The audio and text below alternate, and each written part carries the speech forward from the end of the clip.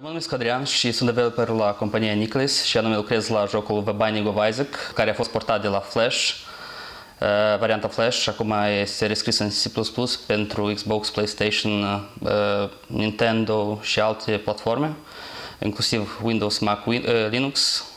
Versiunea curentă este Afterbirth Plus, așa că cine joacă acum știe despre ce e vorba.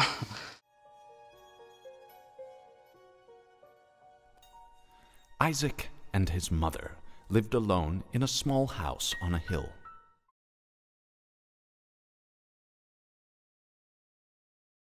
Cred că ca și toți gamerii care au început, care au fugit de la lecții în perioada școlară ca să plece la internet cluburi, jucam multe jocuri și respectiv fiecare joc are problema lui, care tu vrei niște schimbări, vrei ceva nou, vrei să fie puțin altfel, îți place jocul, dar ceva nu ajunge din ceea ce îți place. Și mi-a venit, deci, de mult timp aveam dorința asta să îmi fac jocul meu, să lucrez, să fac schimbările mele, modurile mele care mi-am dorit întotdeauna, să nu fiu dependent de viziunile altcuiva. Și cred că astăzi sunt aproape de realizările visurilor copilăriei.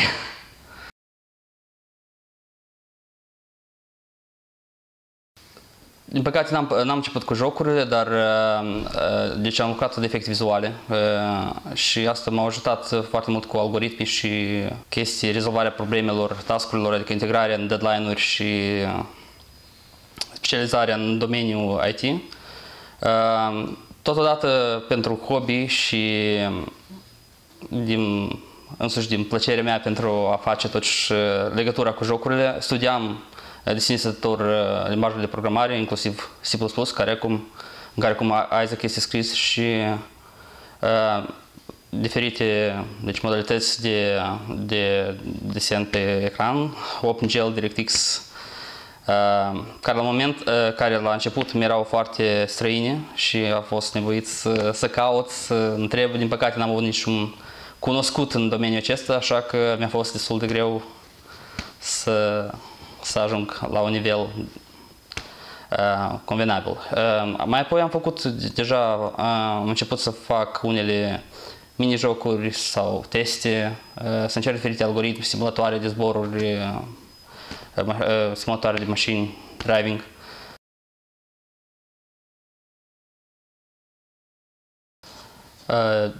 De la început primele dăți, deci pentru studiul procesului de creare a jocului, am creat-o de la zero. Am încercat să studiez anume asta, OpenGL, crearea ferestrelor de desenare de la triunghiuri până la BSP-uri și alte algoritmi pentru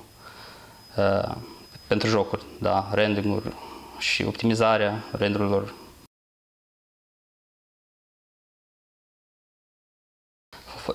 Să spun cinstit, a fost foarte greu, pentru că la moment când am început să studiez programarea și nu știam nici de Google, nici de alte search engine și eram nevoit să apelez la orice sursă care era posibil la momentul dat, inclusiv un prieten de meu, Vadim, care m-a ajutat cu programarea, cu toate că nu avem nici calculator, îl sunam de fiecare dată să întreb cum e asta, a început să-mi dea JavaScript și respectiv el făcea niște site-uri și mă ajuta în domeniul ăsta, dar tare l-am avut la cap. La un moment dat mi-a spus că te rog, nu mă mai suna, că deja sunam câte 3-4 ori pe zi cu întrebări cele mai stupide. Și puțin cărți, deja am început să mă iau, deja după ce a apărut Google-ul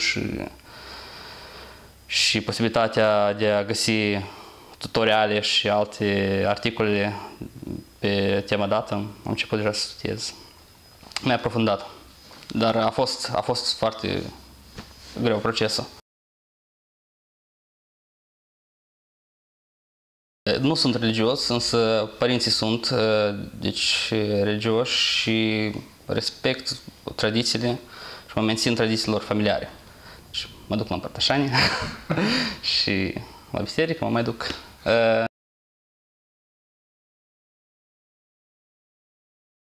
nu mă afectează într-un mod negativ, dar îmi place abordarea religioasă în Isaac, ce ține de deals with devil and angel, și deci poți să alegi calea bună sau rea. Din păcate, designul a fost deci deals with angels să fie mai să aibă niște itemuri mai simple și desigur toți sunt ademeniți să facă pacturi cu diavolul. Cred că asta a fost posibil special din partea lui Edmund, că în viață tot cred că suntem ademeniți de partea răului deseori și trebuie să facem alegerea. Ori trecem prin chinuri cu binele, ori luăm itemurile cele mai bune. Edmund, deci asta era viziunea lui Edmund la început, cum a spus el într-un interviu, că tot timpul de când a făcut designul la Isaac, el avea imaginea de 8-bit. Din păcate, acum nu e chiar 8-bit, dar e un fel de 8-bit plus sau 16-bit plus deja. Acolo sunt și gradient și chestii care, desigur, nu sunt așa de retro, însă ajută la atmosferă. Și Edmund, văzând posibilitatea de colaborare cu Nicalis, a înțeles că își poate realiza viziunea inițială. El ar fi vrut să facă totuși în Flash, a vrut să facă în Flash, e mult mai complicat să faci pixel art în Flash, de asta a desenat-o cum a putut, ce a atras și multă lume pentru că stilul ăsta de desen care îl are el îngroșat și plus el cum se exprimă că lazy drawing era în Isaac din Flash și totodată e tematic la aceea că Binding of Isaac este o viziune a unui copil care desena tot ce vedem în Isaac, el este de fapt, spoiler alert, viziunea lui Isaac, desenul lui Isaac și ce simte el în toate problemele familiare și nu mă mai spus spoiler despre tata.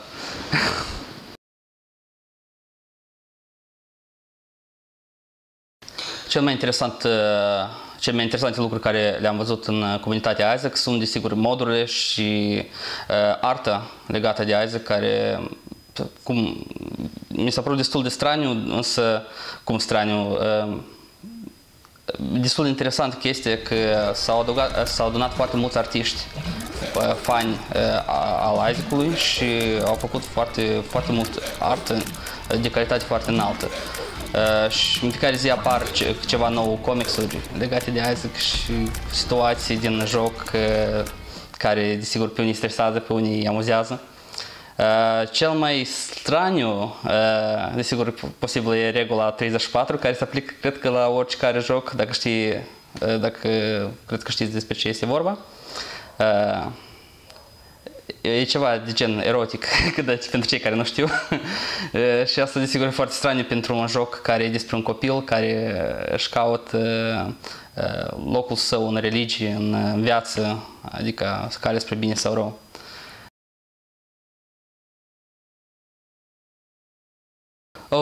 Primul rând, el e foarte cute, plus în loc să împuște cu ceva, cu o armă sau el își folosește lacrimile pentru a ucide inamicii.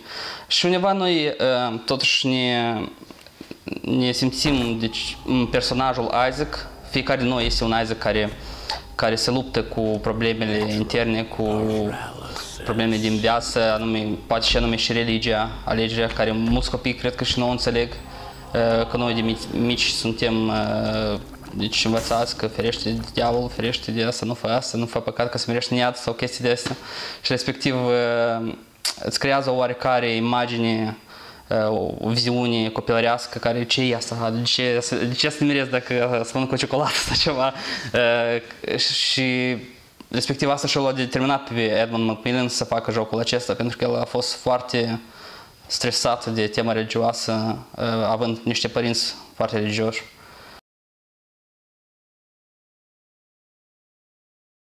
Eu sunt sigur că e mai plăcut într-o companie indie să lucrezi pentru că ești mai aproape de procesul de design și chiar și celălalt de audio. Deci am avut parte de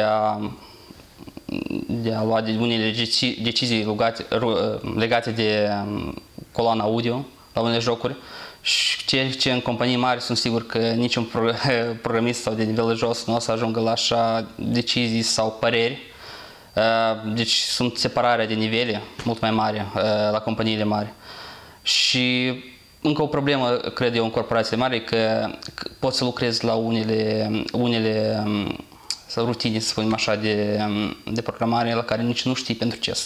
Deci, până la urmă, te roagă să lucrezi la un algoritm sau o funcție să creezi sau o librărie care în final nici nu știi pentru ce să fie aplicată.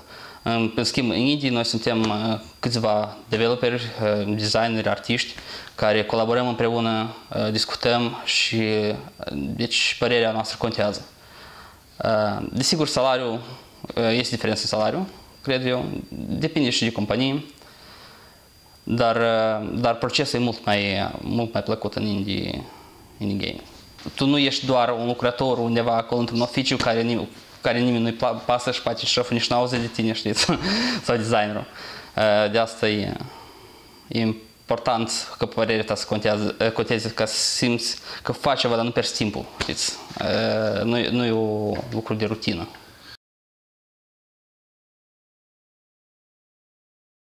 A fost o problemă cu Isaac, însuși șefii de la Nicalis sunt destul de religioși și când am vrut să preia proiectul ăsta de la Edmond, să fac o colaborare cu Edmond la Isaac, era o mică debatere în interiorul firmei pe tema ar trebui să ne legăm cu așa stil de joc sau nu, că totuși sunt niște teme religioase destul de serioase, care până la urmă totuși au ajuns și la Nintendo, care au niște reguli foarte stricte ce ține de chestiile astea și nu m-aș mira dacă e printre unicele jocuri care are și droguri și tema drogurilor și religiei care destul de puternic abordează problemele astea la Nintendo.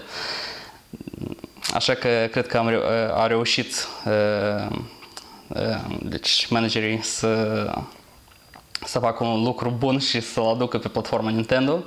Cred că e greu.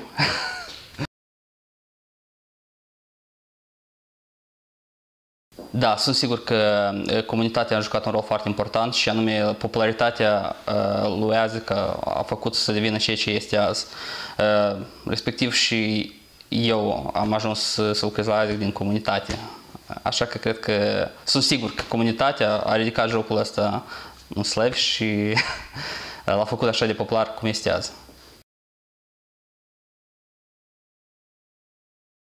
Dacă sincer, mult timp mi-a fost FPS, stilul de jocul preferat, însă a început să preia locul, cred că roguelike platformers, pentru că totuși este ceva în jocurile astea doi-dimensionale care te concentrezi la skill, la micro-control, să nu mergi platforma aceea, să sincronizezi cu anumite timpi. Pe când FPS e mai mult de strategie, cum să te plasezi, cu ce armă să alegi, cu cine să-l împuști. Deci ele undeva au o tangență, dar totuși sunt genuri diferite care aduc plăceri diferite în procesul de joc. Și cred că platforming-ul și anume stil roguelike începe să crească în fața ochilor mei.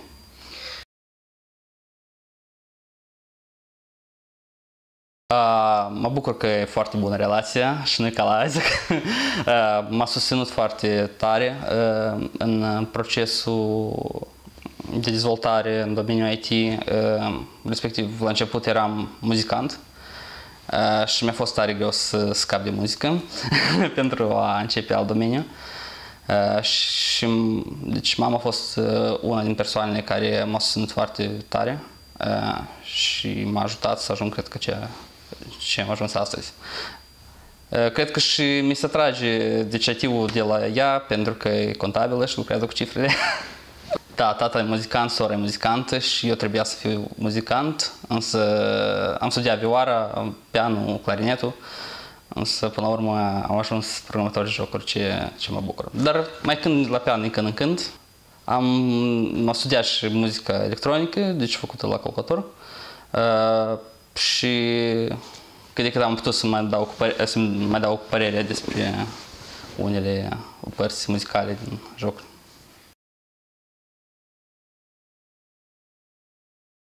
Deci din jocurile vechi, cel mai plăcut totuși este Double Dragon and Battletoads. Și anume că e foarte dinamic și grafica e frumoasă și acțiunile, multe acțiuni are, să ridici inamicul, să-l arunci, să-l bați, mai multe lovituri, să alergi, să te miști sus, jos, înainte, înapoi. Deci pentru era aceea Nintendo-ului, NES-ului, era ceva foarte plăcut și desigur că erau și alte jocuri Ninja Turtles care tot mi-au fost tare plăcute, anume partea a treia. Dar Double Dragon în Battletoads întotdeauna are, deci, o parte în inima mea. Chiar am jucat recent și m-a uimit faptul că l-am trecut singur din prima dată. Cu toate că țin minte și cheat-ul de la el, chiar acum pot să-l spun. Un joc care a avut impact destul de mare în viața mea.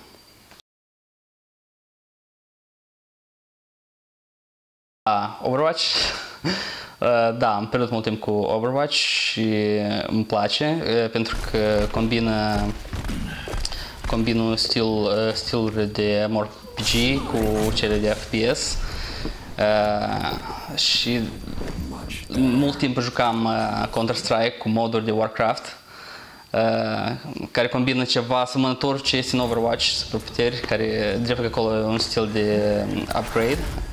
În Overwatch e mai mult skill-based și da, e foarte dinamic, plăcut, vizual și un joc care îl recomand și altora.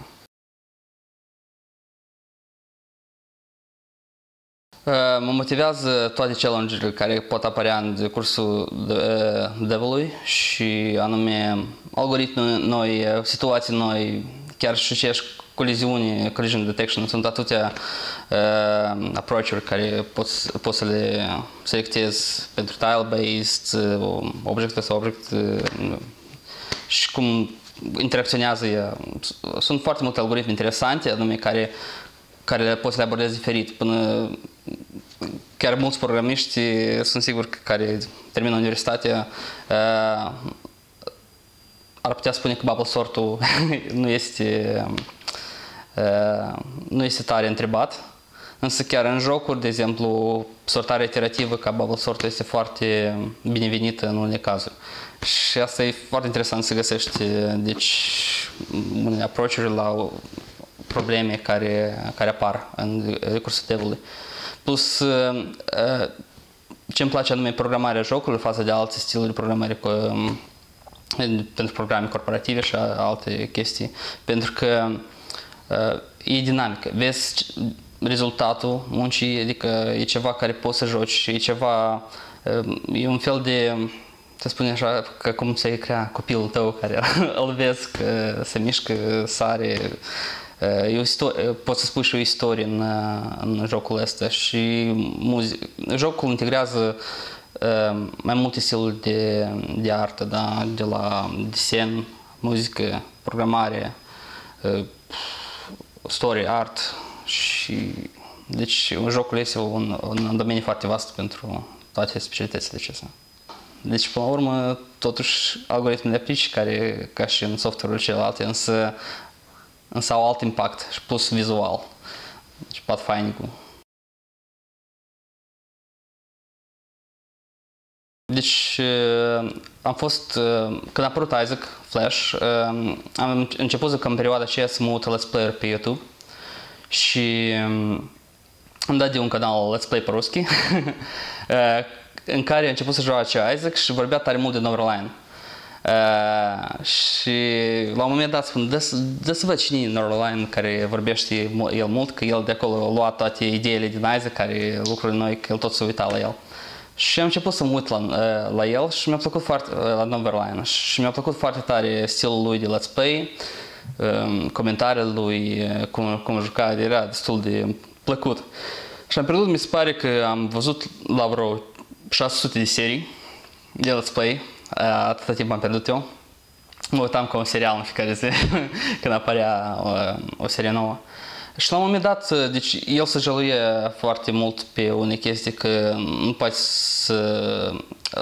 Deci la un moment dat făcea moduri, ca un fel de mod runs sau special runs, unde el folosea cheat engine ca să-și pună niște itemuri sau asta ca să facă un challenge în Isaac, să fie ori mai greu, ori mai ușor, ori ceva interesant.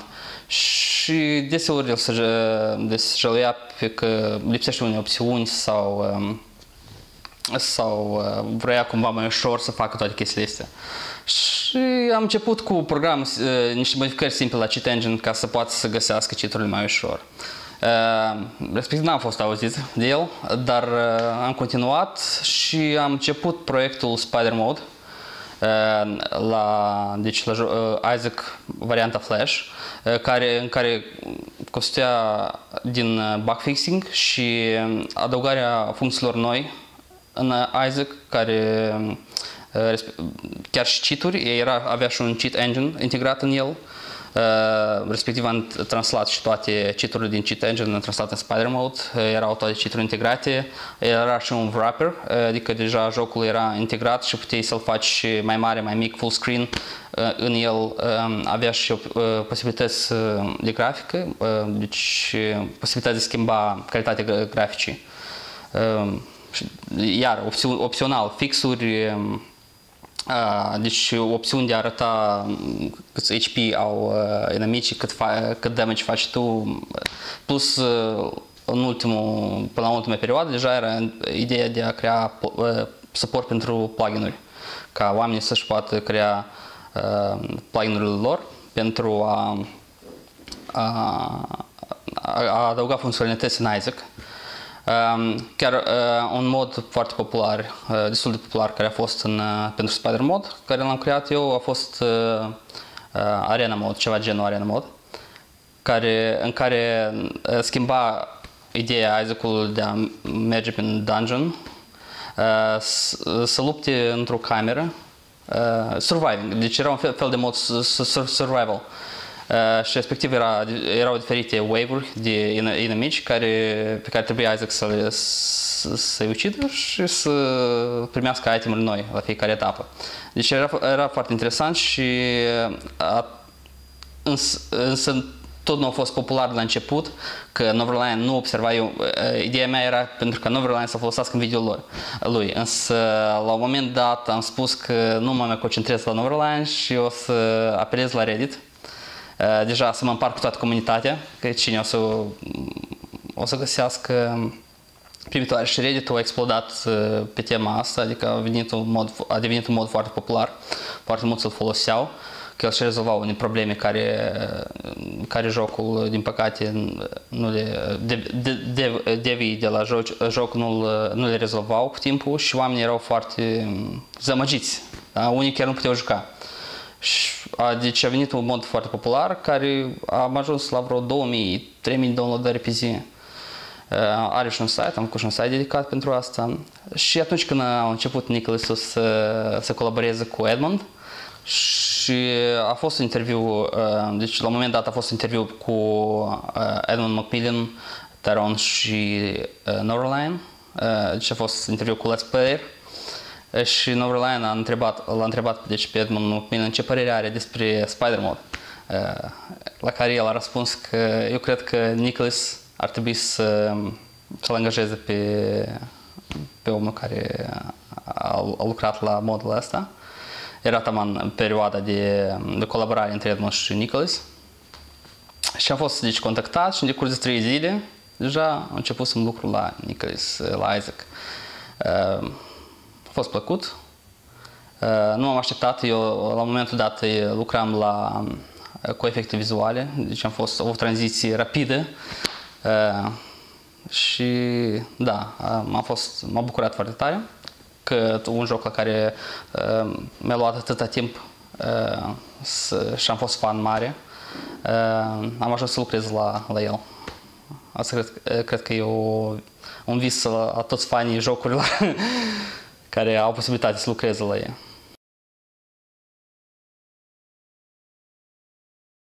Da, desigur că lucrul la distanță întotdeauna este un challenge, pentru că lipsa de a interacționa față în față, deci fizic, și